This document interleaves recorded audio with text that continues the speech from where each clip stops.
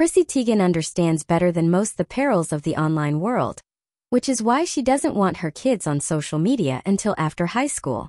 Chrissy joined Jeffrey Katzenberg, founder of DreamWorks and founding partner at WNDR Co., for a conversation on all things parenting in the age of social media at the Aura Digital Parenting Summit in New York on Tuesday.